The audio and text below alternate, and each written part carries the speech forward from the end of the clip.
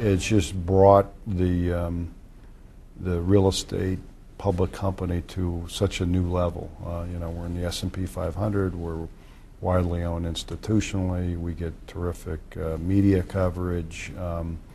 We got broad, diverse investors. So it's taken the real estate world and brought it up to kind of the industry standard that you'd see in consumer product companies and telecommunication company industries and so on. So it's really taken the real estate business to the kind of the next corporate level. We've become the preferred way to invest in commercial real estate.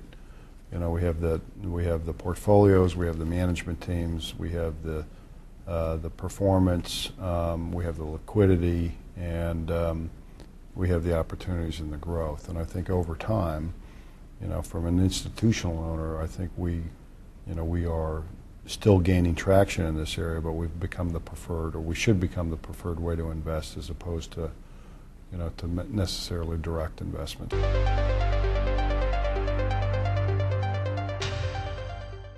Number of REITs being added to the S&P 500 to me, it gave us a certain level of street cred, so to speak, that we're big industry that warranted that, and our ability to access capital in many forms, I think, has led to that credibility, and they're all kind of tied together.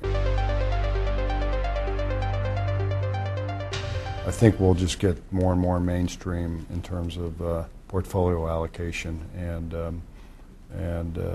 hopefully continue to be an investment of choice for retail and institutional investors.